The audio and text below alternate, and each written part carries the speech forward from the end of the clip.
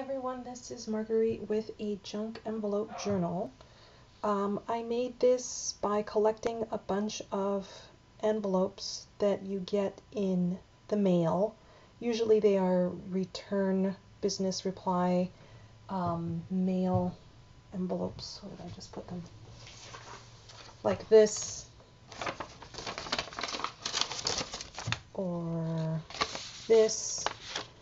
And what I would do is open them up and turn them around and use them in different ways, or not open them up and just tape them in and then use the openings here as normal to put things inside.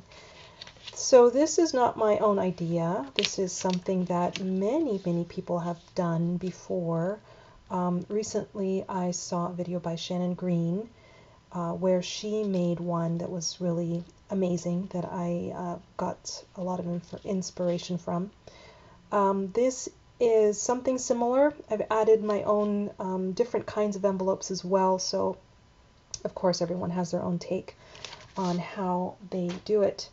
So I put it together very simply, used washi tape to bind it. There's no sewing or stitching or anything of that sort. And then once I was done with it, it looked very plain, and I decided that I needed to decorate it somehow, embellish it, and I used a lot of my stickers and paper source from Teresa Collins, Far and Away. I had these paper pads from, well, years and years ago, the big ones, the 12 by 12, Teresa Collins, Far and Away, and I had been using them. It's taking me years to use it up, and so here was another opportunity for me to use it in this little junk mail journal. So let's see with this first one. Yeah, this one I did not split. This one is just an envelope turned, oh actually it's turned backwards, and just decorated, embellished with washi tape.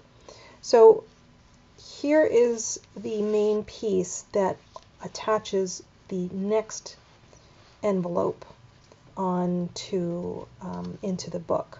So I guess the longest process, the longest part of putting this all together was getting enough of the right kinds of envelopes that were going to work. You know, just collecting until you have the right consistency of what you want to do. So just added stuff onto it. Sometimes I covered things up, sometimes I didn't. Doesn't really make a difference. This is a single piece of paper on this side. It's a nice map. So I just attached it in again here. Here's the washi tape that holds it together. Here is an envelope that was a long envelope, and then I just folded the bottom up and attached some double-sided tape on this side here to make an additional little pocket, and then use this piece of washi tape to attach it to this red envelope. This came from Target. This was a credit card statement from Target, red card. But it has a really neat red pattern to it that worked really well with the other paper and the theme that I was going with here. So this opens here, and there's a little space to put something. Here's a small envelope, but again, just used a single piece of washi tape the length of the next envelope. And here I had more. Again, this was the 6x6 paper pad that I had made into a small notebook, and I just stuck that in there. Here, this is a paper bag,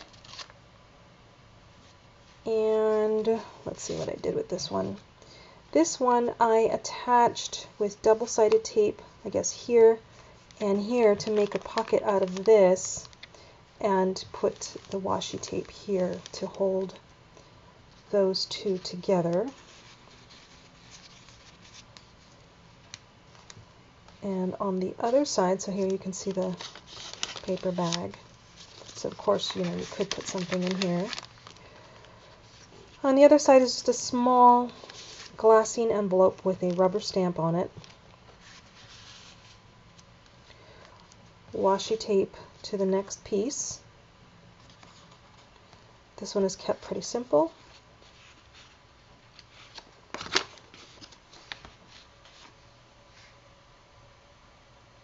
My computer's telling me something. This is just a postcard, kind of hinged in here. This green one is the washi tape that holds the next envelope in place. And then here is the last one. This one I kept the flap on the other side, or actually did I put it in? Whatever. Maybe it's on the inside. And then just kept it very plain on the back as well. So that's it. You can do a ton of things with these kinds of envelope journals. They're super easy to make, takes no time at all, and then you just, use your time to embellish or decorate however you want. That's it. Thanks for watching.